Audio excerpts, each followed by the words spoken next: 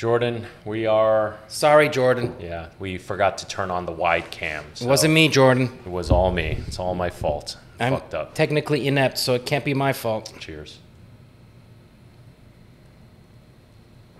Love that. I don't mind that at all. Yeah. Welcome everybody to the So You Wanna Get Fat podcast. I am not your typical chef, BriantsAo, and I got my buddy here. Your good-looking sidekick, Frenchy, Paul the Animal. The Animal! And where are we coming from right now? Where are we filming this at? These are our new digs. This is our new digs. Look at the wide cam, Frenchy. Welcome to our new abode. Welcome. This is the new YouTube studio where I am now filming all my videos, but also Frenchy and I have decided to start a second channel. Hasn't started quite yet. This is a little test run right now. We're trying to figure out the kinks. With intent. With intent, a lot of intent. But where are we exactly? We are in the heart of Hell's Kitchen, above my restaurant, and below my house. So basically it's a small brownstone. We are above, are we above the kitchen here? No, the kitchen's over there. We're above the dining room and my apartment's above us right now. Yeah. So we are in Times Square, New York. Also, this particular area is known as Hell's Kitchen. Hell's Kitchen. Restaurant Row. Well, Hell's Kitchen was a term you used when you like to stay out of. Now it's like, it's been, what's that word we used before? Gentrified. But it was the other way around because this used to be the Irish neighborhood, the Irish gangsters neighborhood. So, no, West Side Story. So yeah, it was the Irish and like Spanish, right? Puerto Ricans? Is that what? I think it's a Puerto West Side Story was Puerto Ricans and Irish or something? Could be wrong. Or I don't remember. We could be having some very angry comments going down right now. Like, how could you not know? Yeah. Pretty sure it's Puerto Rican. I think because we're not big musical fans. Well, speak for yourself. Oh, musicals. Musicals. Yes, musicals. Okay. All right. Well, so yes, we are coming to you from Times Square, New York. Very glad to be here. Lots of exciting things we plan to do. We eventually will be doing cooking videos. We'll eventually start having guests. We have lots of plans, but until we launch the new channel, but just be patient with us because we're really trying to get our shit together. Yeah, and we want to do it right. So this is testing grounds for us. And plus, you can get us on my channel, on my main channel on Pro Chef Reacts. Frenchy is not going anywhere. This is just an extension of that. Well, the whole point of this is I don't want to go anywhere. I got lazy commuting to your place. And I was like, hey, you know what, Brian? Why don't we do this at my place? And I was like, oh yeah, it's a lot bigger too. It's a lot bigger. Yeah. I got this table donated by a really good friend. So this table alone has emotional value. Slowly but surely, we'll have more emotional, meaning surrounding us. Actually, I think this is a good time to talk about that. We want to decorate this room with some art. And now I have some of my art I brought over, but we want some fan art. And Frenchy, if you don't mind, can you grab the t-shirts? Frenchy has been so kind. He's going to donate t-shirts to this little... So this is the first of many t-shirts. Show the wide cam. Wide cam. Yeah. So this is what I use at the competitions. It's the French onion soup burger, the Fosby. So guys, we want you all to send us some fan art and send it to Rivage. We're going to put it in the description below. Mail it over to us. Make sure there's a return address because the first... What do you want to do? Dozen? Yeah. All right. First dozen. Dozen? No, let's do decimals. I like decimals. Decimals? What do you mean? 10, every 10. 10. Oh, okay, 10. You want to do 10. All right. Oh, no, does that sound cheap now? It does sound cheap. Okay, so every dozen now. Shit. I just like tens, increments of 10. Okay, next time. Next giveaway. All right, for this giveaway. Let's get on board with the metric system, okay? I'm Asian. We use metric. Anyway, for the first 12 people who send us fan art, make sure you put a return address and we will send you out a shirt. When you send your fan art, put a piece of paper, your t-shirt size that you would like us to send. Yeah. All right, so that we can make sure you get your right size. All right, we want to decorate this room with fan art. You guys have been so Don't make me fat. Do not make me fat. I have issues as it is. So we want to get this room decorated by you wonderful people. You guys have fallen in love with Frenchy. You guys know why I love Frenchy so much and have been so good to us on my main channel. So we want to decorate it with what you have to offer. All right, appreciate you. Frenchy, let's get into the first topic. So that's gonna be our show topics. I don't know. We're still working out the kinks, but I've picked out some topics of some things I wanted to talk about. First thing I want to talk about is the current state of New York restaurants. And I think in many ways it can, a lot of people can relate. New York City restaurants. New York City. Okay. Let's be more specific. New York City restaurants. New York City meaning 5 boroughs. Okay. I am more affected by Manhattan, right? Right. So I know my niche, right? You know, I do have a restaurant upstate and I'm working on Jersey and everything like that. But, you know, my life is over here, right? So my greatest effect, my morale, and my business is here. So let's focus on Bridge and Tunnel then. I'm fucking, my restaurant's in Brooklyn. We can't talk about me a little. It can't just be about Frenchy all the time. You're the one that said it at the beginning of the video. I'm Brian's sidekick. All the meanwhile, he fucking takes over the whole shit. He makes me move in with him. It's like, baby, I'm tired of going to you. Just stay with me. It's basically, why do we have 2 places? Just move in. Like, I don't want to commute. Like, well, it would be so much easier. Oh my God, I've literally done that to me. I just did it to you. Cheers, bro. Oh, fuck. Yeah. No, no. God. All right, listen. Okay, bitch, I'm not coming across. I'm not taking no bridge and no tunnel. Let's talk about the current state of New York restaurants as it pertains to us. How about that? Listen, all my friends in the business, we're obviously talking about it, and we're seeing a difference. We had that surge, right? Yes. When we were allowed to go out, everybody went. It was bananas. It was bananas, right? Bananas. And nobody could complain. Can you go a little closer to the mic, please? No. Oh. Just bring your chair a little closer. We had this issue at my office. Why does it still happen? Because I get comfy. All right. So you were talking with your buddies. I'm talking to my buddy. And basically, there's a trifecta. People realize they spent too much money. Yes. That's 1. Yeah. 2, the throes of summer, right? It's like full tilt now. So everyone knows in New York, typically the summer is the slowest period. Even though you have a lot of tourism at that time, a lot of locals leave. And I don't think the amount of tourism compensates for the amount of locals. And number 3 is the contrast to the locals. All the non-locals, like, they really think it's not safe to come back. Like, that's all you hear. Like, you hear, like, people who are, like, they believe the news. They believe every, news story. They're like, it's the end of the world. It's like I said, Escape from New York. They think that, like, New York is, like, a war zone. Yeah. I don't know. And unfortunately, it's like, it's hard to, like, dismiss everything that's happening. That's the problem. No, definitely. I mean, it's not the same. It's definitely not as safe as it used to be. I don't think it's nearly as bad as people make it out to be or the news makes it out to be.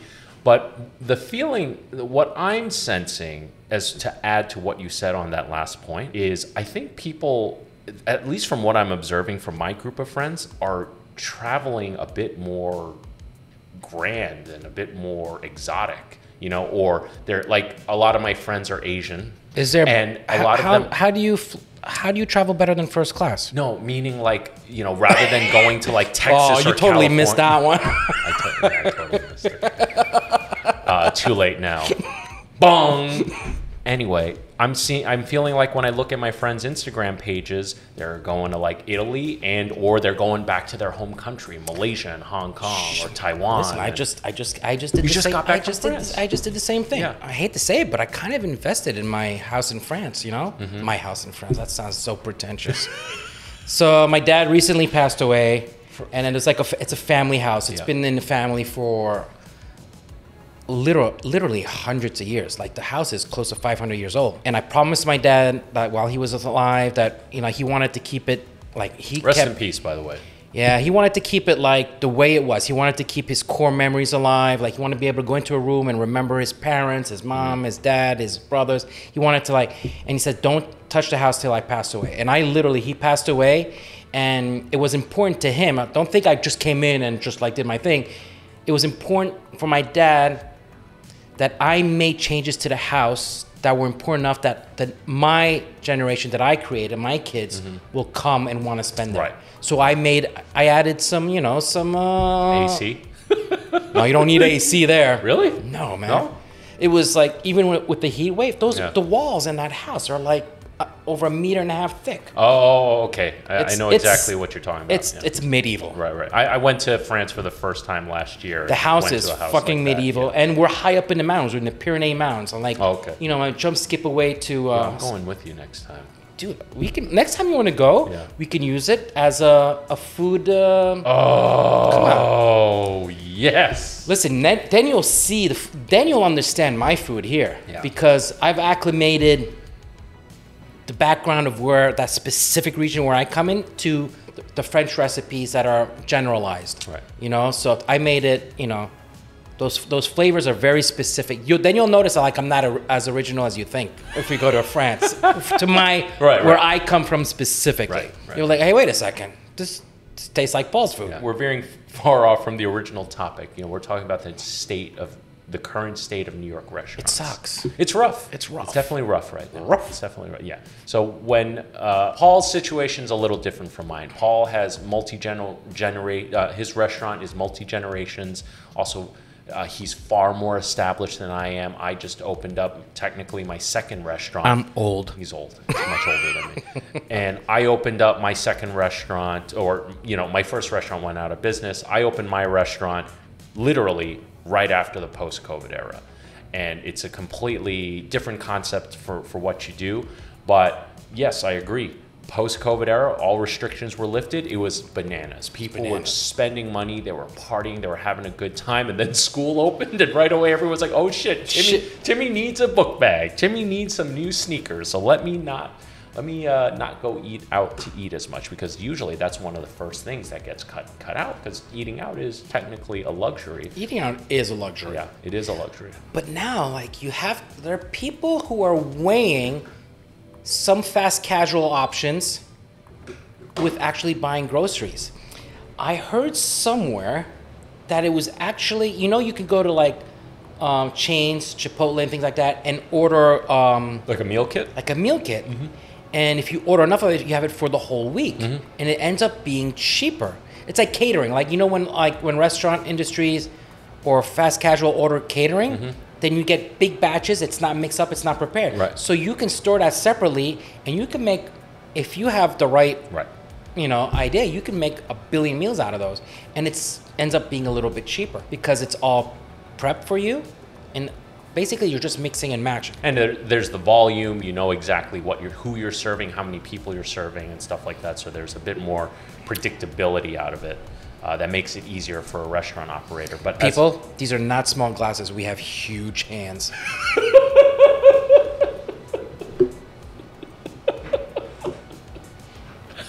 So, current state of restaurants, post-COVID era. Right now, I feel like things are starting to normalize a little bit, but it is rough right now. It is rough. It is Listen, rough. But we're in the middle of summer. Yeah. We're in the middle of... Can't even catch a break with the weather. Have you noticed? Yeah. I mean, there was like a couple months where it was basically raining every weekend. It rained Friday, Saturday, Sunday. It was. What the fuck? And restaurants all the best days. Yeah, restaurants make their money Friday, Saturday, Sunday. So like my shop, I mean, not just my shop, every place felt it. It was particularly rough. I forgot the Korean code where I have to serve you first, and then you have to serve me. Yes, and I'm supposed to hold with 2 hands. It's okay. Enough. It's right. Now. We're in a French house now. We're in my house. You made me move in with you. I mean, yeah. Cheers again, because we didn't do that on camera. Yes. Cheers. Love you, brother. Love you. Yeah. So, right now it's slow. The summer is typically always slow. But where do you see the restaurant industry going from here? At least for us in New York City. For us or in general? Because that's really two different questions. Let's do both. Let's do both. So for me, there's a lag time, and we need to catch up to it. and the city's going to come back. That's not an issue. It's going to come back. There's people have too much invested in the city for it. It's too big to fail. Right. Where have we heard that before? Listen, New York City is the comeback kid. It always has been. When the city went bankrupt and we were told to go fuck ourselves from Washington, we came back. Yeah. And that situation was 10 times worse than it is now. Yeah.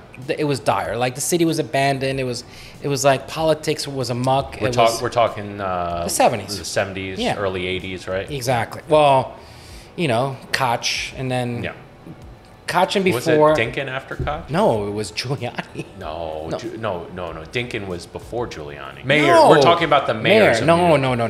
Dinkins is after Giuliani. No, it was Dinkin, Giuliani, and Bloomberg. Oh, you're right. Yeah. I only know this very well because Dinkins went to my dad's repair shop since he was the first place to have natural gas. My dad's an auto mechanic, and he operated gas stations as well. So I remember that very clearly. Right. No, you're right. But yeah, New York wasn't great under Dinkins either. Koch fucked it up, and Dinkins just held up the status quo. Oh. Anyway, yeah, restaurants in general, I think everyone in the world is feeling it, you know, again, with inflation, gas prices, all this stuff, and you know, now we're in the post-COVID era. There's no more unemployment. You know, there's no more free money going around. So eating out is a luxury, and it's going to be one of the first things that gets cut out. People are like on the last breath, like the last whispers of the PPP money. Mm-hmm. Like if they still have it, it's vapors. Yeah. You know what I mean? Yeah. So now realization is setting in. Is like, oh shit, we have no more aid. Now we have to like, okay, what do we do now? Because the PPP has been draining instead of just maintaining it. Like technically, if you're doing well, you should have maintained and still have that security. You're spending your PPP money, but you're building up your coffers, right? And you should. But I'm telling you, as someone who's in a better place than most, it's still not good enough. Yeah. And for me, when we first opened, again, right after the post-COVID era, business was fantastic. Once September came around, business dropped by 30%. I mean, and do you remember the next hit where it went down? For me, it was in April. And what's April? Tax season. There you go. It's no surprise. Yeah, no surprise at all. It's money. You felt it too. Yeah. Yeah, I felt it right away. Of course. Right away. It was like, people's like, wait, how much taxes do we have to pay? Yeah. Okay, we're not going out. We're not doing anything. We're staying home every year. Yeah. And then I think it was, May or June? Every weekend, I think we touched upon it already. Every weekend it was fucking raining. Yep. And that's when we make all our money. It's tough. And I think this resonates with the current situation with restaurants across the world because, you know, I mean, inflation and the effects of COVID and supply chain issues is hurting everybody. Really? If you go to Dubai, are they hurting? Oh, all right. Huh? I guess they get a pass. Okay. But I don't think they're hurting. The atmosphere in New York has certainly changed. You know, there was this whole exodus of people leaving the cities. I think there's still a little bit of that residual feeling of, I don't want to be in the big city. I want a quieter life. I want more space and stuff like that. And that segues into the next thing I wanted to talk about. This dude named Louis Rossmann, who used to operate a computer repair service actually here in New York City. And he just kind of got tired of the bureaucracy, all the taxes, all this and that, and decided to move to Texas, move his operations to Texas. Texas, baby. Texas. Texas is where it's at. Hey, can we you know who reached out to me today? Who? Chef G, the hibachi guy. No. Yeah. He's coming to New York in January. And I let him know that I'm here now. I moved in with you. I let him know I moved in with you. I was like, okay, keep that on the down low. Okay. But all right, Louis Rossmann, he mainly covers a big part of his channel is something called Right to Repair. It's something I'm very interested in because my father's an auto mechanic. And as we know, over the last, particularly I would say the last 10 years, the art of repair seems to be dying. Number one, because a lot of people don't want to seem to work those jobs anymore, but number two, it's also because a lot of companies want to keep all that in-house for them, right? I mean, they make more money in you coming back to them. Right. So it's like, oh yeah, you want that laptop repaired, it's going to cost $1,000. Well, you might as well just buy a new laptop, right? I mean, you buy a new car and you open the hood, you can't fit your finger. You can't. You're in charge of windshield wiper fluid, oil, and even the battery now is hard to get to. You know, like they want you to call for the battery now almost. Yeah. I'm like, so Lewis's channel mainly. I'm a big fan of his channel. I agree with a lot of what he says. I like what he's doing as far as pushing the right to repair. But he put out a video. He put out a very interesting video talking about why tipping sucks. And I have a few opinions about this, but I'm also very curious about your opinion. So let's watch. Well, I'm all across the board on tipping. Yeah. Let's start the video first, and I want to hear your take on it. All right, just let me know when you want me to pause. You ready? Okay. Hey everybody, how's it going? Hope you're having a lovely day. Recently on this channel, I did a video on tipping. A DoorDash driver had lost his crap after getting a $0 tip, and I tried to discuss what I think of tipping. Pause. His voice should be on at midnight when I want to go to sleep. He's that radio station when I was a kid. Like they're like, okay, now and here we go, folks. We're going to the Betty Bye now. Okay, go ahead. And today we're going to be talking about this post that I saw that is sent to me via email that is just absolutely out of this world, and give you some thoughts. This comes from Maxine's. If you cannot afford to tip my waitstaff, do not, I repeat, do not come here and dine with us. I know damn well it is not because of the service that they provide. They are stellar. Read the reviews. They are not working here as volunteers. They need to pay their bills, keep a roof over their head, feed their fur babies, gas their cars, whatever it may be, irrelevant.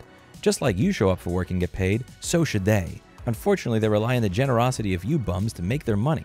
Again, if you are too cheap to tip your server here or anywhere else, don't go out to eat. In the words of Fergie, so if you ain't got no money, take your broke ass home. Wait a second. Is this a restaurant owner? Yeah. Calling her customers bums? Yeah. Oh, okay. Yeah. Good luck on that. Yeah, I definitely don't agree with that, but there are certain... Let's keep watching. Okay. Or do you have anything you want to add to this yet? No, let's do it. Okay. Why am I looking at the camera now? You see, you're sacrificing my field of vision for your beauty. I'm sorry, we're still aesthetics. working out the kinks. Okay. We'll get monitors back here, okay? Okay. Okie dokie, Smokey. Where do we even fucking begin? They are not working here as volunteers. Apparently they are because you don't pay them, you piece of shit. If you're a business, oh my God, maybe I'm salty. Tell me if I'm being salty. I work in an industry. I work in an industry where I'm actually expected to pay people. I know that that's crazy, but I'm expected to pay my employees, not you. And to be clear, I understand that at every single business in the United States, the customers pay the employees. The business owner is simply the middleman facilitating that transaction and creating an environment and providing the tools and the education and the workspace and everything that allows this to occur. But at the end of the day, when I post a price, this repair will cost $200. You give me $200. I do the repair. Your responsibility as a customer is over. Why do you have to pay me more money than the price that I told you something is so that my employees can get paid? If I'm billing you $200 for a repair, is it not implied that my employees are being paid out of that $200 that you gave me? Pause. There's a guy you paid he paid you $200 to do the repair, right? And you repaired it. What if the guy goes that extra step and like cleans your screen, gets the dings out of it, packages it up nice and like, right. Or doesn't? Right. That's where the tip comes in. Right. Like, listen, there's oh my God, there's so much to so much to cover. There's so much to unpack with this topic. I mean, you gotta unpack the logistics of like American tipping and the rest of the world tipping, European tipping, and all that stuff there, where it doesn't exist. Yeah. There's no tipping in most of the world because you are qualified to do that job. Mm-hmm. You have stepped up. That is your job. And you've leveled up, you know? Like people look at what over here, unfortunately, people look at waiters and servers and everything as like menial jobs. You go to France, a waiter is a fucking respectable job that you had to level up to and that you had to earn. Right. And you get paid properly. Yeah. Like over here, like anybody can just be like come in and like they can bullshit about being a server and just try and become a waiter. Right. You know what's that famous scene from Reservoir Dogs? Oh yeah. John Buscemi, I think. Steve Buscemi. Steve Buscemi. Sorry. He's like, no, she's paid. He's like, no, but she's providing a service like that. That's how she makes. Right. That's how that conversation starts. Where it was like he doesn't understand that like there are levels of that. You know. Right. And yeah, some people like didn't get an education, anything like that, is like that's what they can do. Right. That job all across the board in the restaurant is not the same. You can't compare, you know, diner service, right. Applebee's, a restaurant, fine dining, that's you're leveling up. Right. And I know a lot of servers who, like, if you tell, oh, we're gonna pay you a salary, it's like they're gonna go, no, I want to earn my tips because my potential is so much more. There were some restaurants that did try to implement no tipping, and they all reversed on it. And Danny Meyer? Yeah, Danny Meyer. Ultimately, should we not use his name? Did that get us? No, it's totally fine. The tipping system is one of the ultimate forms of meritocracy, right? Based on how you work and the extra effort you put in, you can potentially, not always guaranteed, but you can potentially make more money because of the outstanding service that you provided. Now, I wanted to go back to what you said earlier. You said, okay, I repair a laptop, it's $200, but now I take the time to wipe the screen, clean it out, maybe do some extra stuff, whatever extra stuff is, right? Does that warrant a tip, or does that warrant just excellent service to try to get the customer to come back? At the very least, it guarantees you repeat business. Well, that's exactly what I said, right? Like, it at least guarantees repeat business. But there's so much to unpack here, because I think most people watching this would agree, at least people who work as servers in the States, they want to keep the tips. Yes. They want those tips, especially the good servers who know what the fuck they're doing, who almost treat it as like an art form, because it is almost like a ballet dance. A good server who predicts your moves, takes that extra step, and is graceful around the table, people notice. Those guys make well over 6 figures, easily. Sometimes it's the way that you don't even notice. Yeah. Yes. Yeah. Like, if you have to notice service, they're not doing it right already. So right now we're talking about it mainly, I feel, from a restaurateur perspective. Let's talk about. By the way, I'm the one paying for AC, so can you turn it on? You don't have to be. You don't have to be. Turn it off. I didn't turn it off. No, it's definitely. How is it not? There you go, baby. Okay, all right. Gosh. I'm paying for the AC. I'm doing the technical shit for the fucking podcast. I guess the AC. You're the one that made me want to move in with you. I guess the AC's too technical for you. Why don't you give me the fucking remote? God damn it. Holy remote. shit. I already regret. It says cool. Just push cool. I already regret moving in with you. I'm going to break up. I feel we've been talking about it mainly from a restaurateur perspective. Let's talk about it from a customer perspective and what this guy posted. You know, I mean, I think that was over the top. But we're still looking at it at an owner's perspective, because, like, we want to offer the customer the best choice. Yeah. Okay, so someone who doesn't know about the inner workings of a restaurant, like, okay, so how much is your waiter's time worth an hour? You tell me. So, is it $15 an hour, which is like what, close to minimum wage now, which is pretty good actually. Is it 20? Is it 25? Is it 30? What is it? And what happens? Let's put it to a vote. What is it? Yeah, and it's hard to say. And then, okay, so what are you going to say? If you're going to say $30 an hour, I know a lot of ways are going to like, fuck that. You know, I can make $30 on one customer. When a customer comes in, at least in the States, you know, they already know that they need to tip. It's so ingrained into the fabric of our culture. And unlike French people who come in like, tipping? What is this tipping?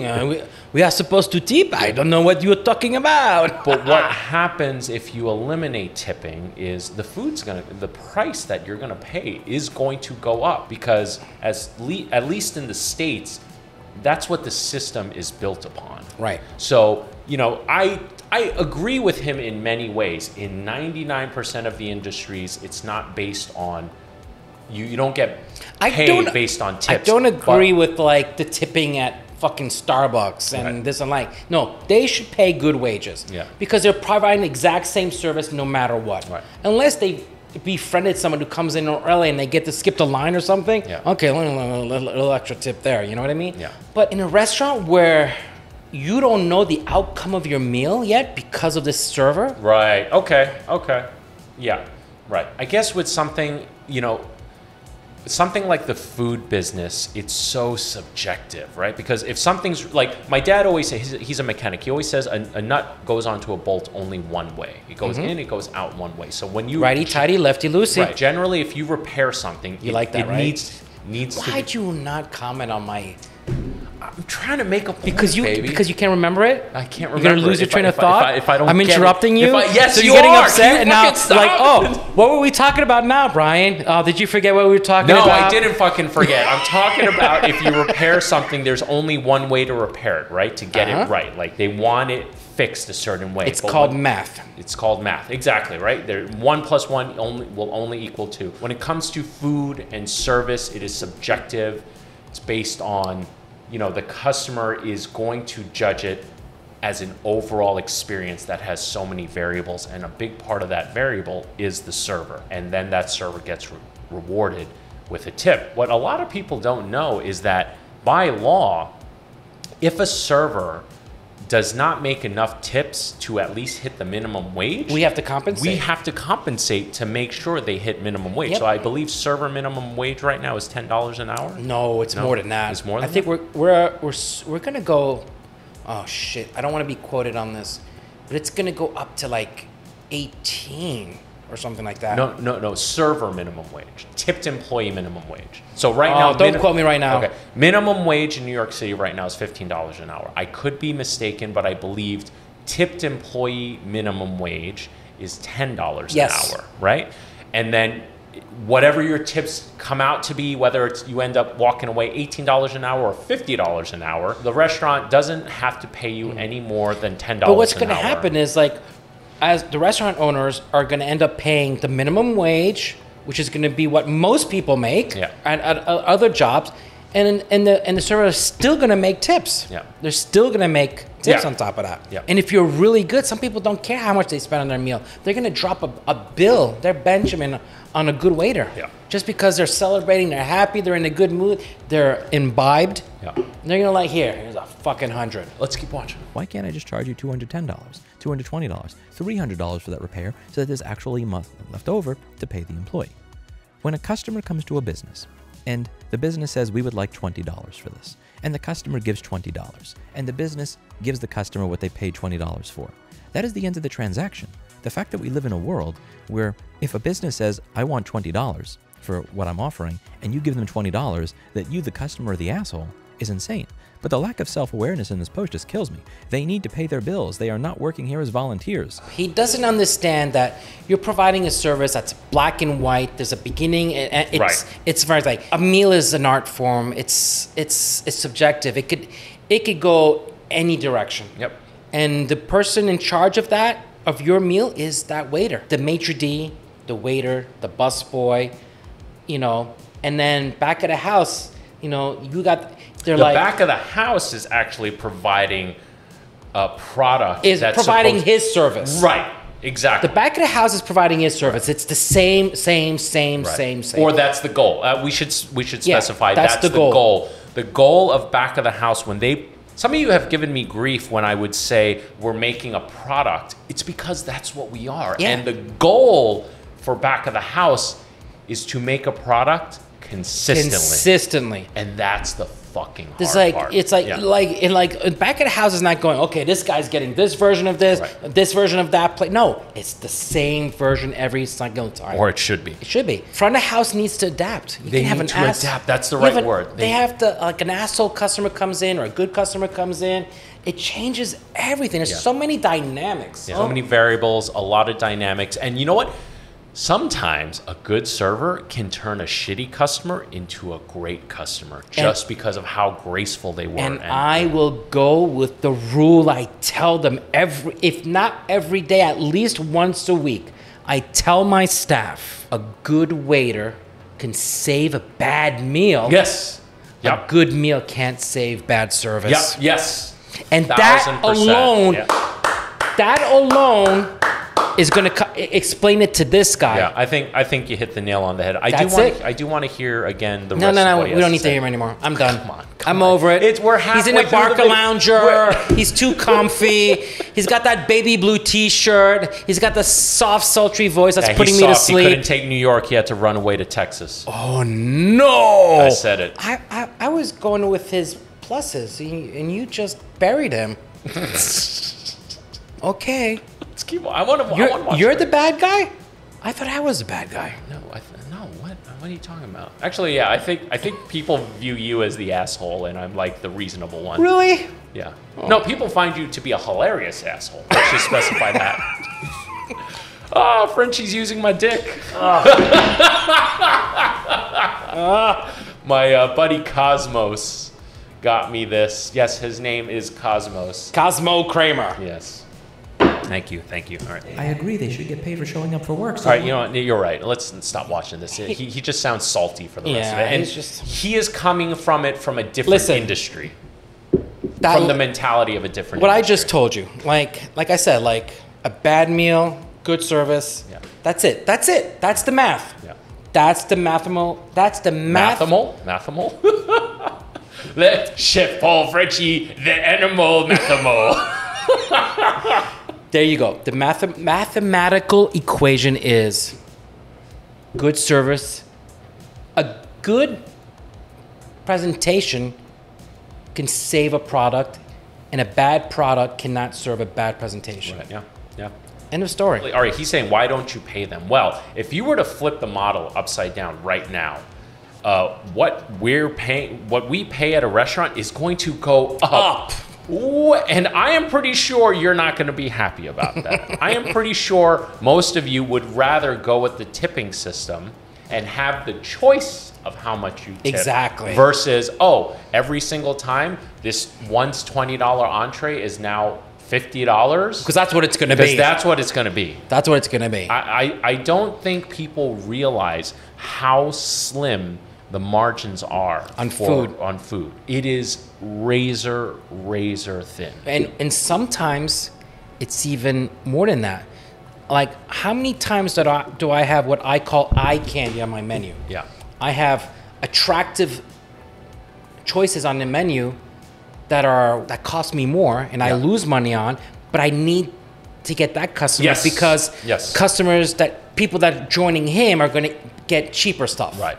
You know what I mean? Right. It's called eye candy. Yeah, you make it back on the salad. You know, you make it back on the beer, right? So you have the husband, look at me going old school, where hell yeah. The husband is taking the steak and the woman's getting the salad. I'm making money on the salad. Right. I ain't making money on the steak. Right. I can't tell my employees, you guys are getting $2 an hour. Work it out with the customers.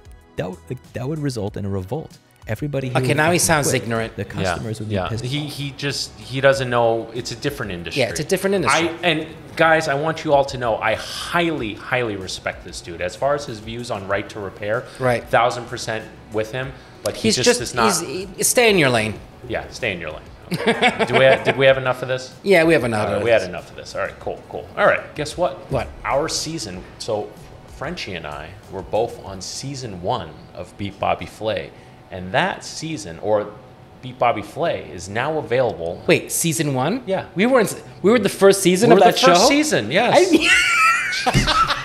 Nice. That's how much, even back then, I wasn't hip to fucking... Okay, all right. I'm going to tell the story of how Frenchy and I met. We've definitely touched upon it. But our season... I didn't even know I was on the show when you came up to me. I was like, what are you talking... okay. So Beat Bobby Flay is now on Max. Once known as HBO Max. It's at least in the States. I don't know about the rest of the world, but if you're in the States, you want to watch Frenchy and I's episodes of Beat Bobby Flay, and you have Max, you can watch it now. I thought that was a little cool thing. I know the name of my episode. Yeah, what's the name of your episode? Instead of Beauty and the Beast, it's Beauty and the Feast. Oh! My episode was called The Terror of Taco Town. Ooh. Yeah. No, mine's better. Fuck you. It's more memorable. Beauty and the Beast. Yeah, at least I won my episode. Oh, didn't you win the season? I thought I won the season, but people have been telling me the pilot episode, which counts as the first season, that person won. It doesn't matter. It's all rigged. Yeah. It's all rigged. So Frenchy... Not your episode. Yeah. So Frenchy and I, we met at a James Beard party at the Todd English. Todd English when he opened up at the Plaza, right? Yes, yeah, at the Plaza. And I remember I was by the end. So the Plaza food hall is in the basement. So you take this escalator down, and but the basement is a city block. Fucking city block. It's massive. I was by that escalator, and I was just hanging out with my wife, now my then girlfriend, now wife. And I see Frenchy coming down, and I recognize... Like Trump coming down that gold escalator. Woo! the clouds parted and I came down. No. I was like, oh, it's this asshole, because your episode, I remember watching your episode, I was like, who the fuck is this asshole? Arrogant asshole. He was like, yeah, my burger blend is perfect, which it kind of is. It is. It kind of is. It is.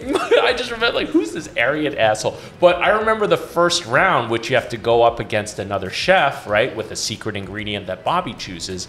He finished early, and he fucking darts over to the other contestant's side. Oh, I went to help her. Yeah, and you were like, do you need some help? And I was just like, who is this piece of shit? And I remember Frenchy coming down the stairs, and I was just like, I'm gonna go say hi.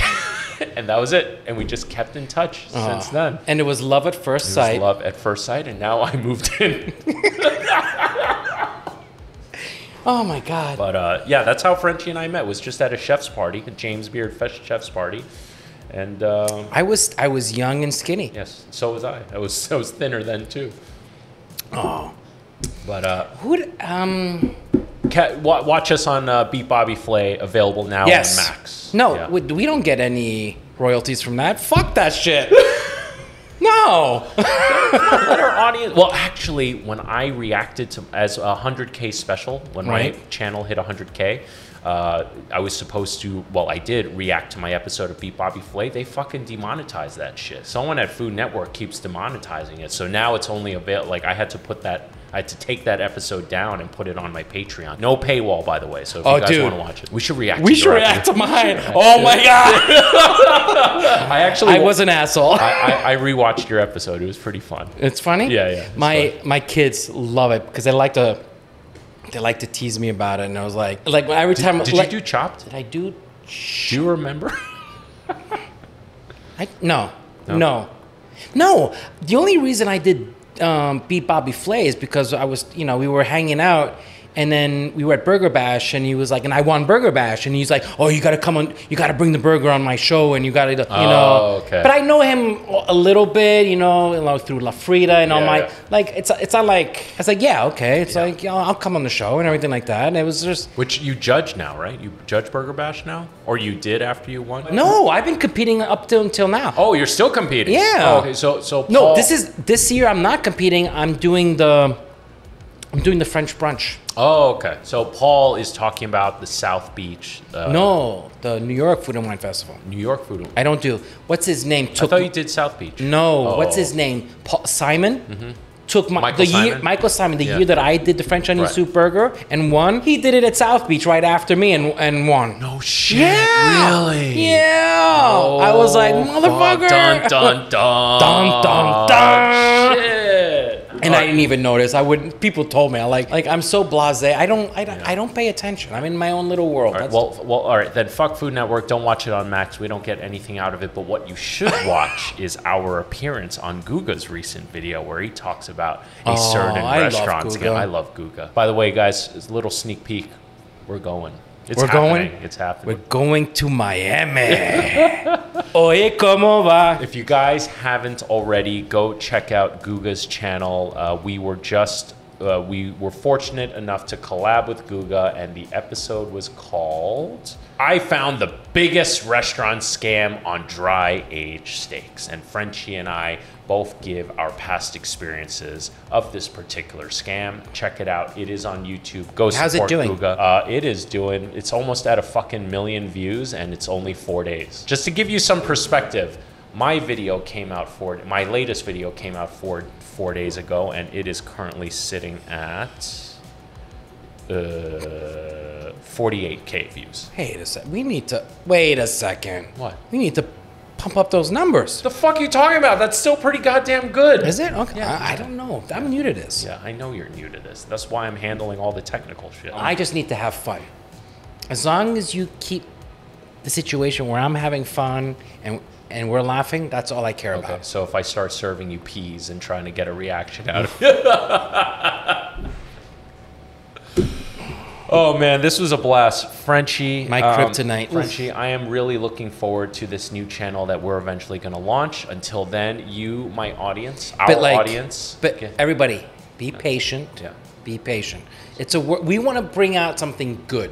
So we're not gonna throw garbage at you. So let's be patient with us. Yes. Everybody, thank you so much for tuning in to the So You Want to Get Fat podcast. At least that's the working. That was all Frenchy. I'll give you that. Actually, it was Blondie. Oh, it was Blondie? Blondie is his wife. So you want to get fat? Guys, thank you so much for tuning in. We will definitely have more as we refine this show. Until then, it will continue to be put out on Chef BriantsAo Raw. And until the next episode, we will see you later. I am Chef BriantsAo, not your typical chef. Frenchy, Paul, the animal. We'll see you guys really soon.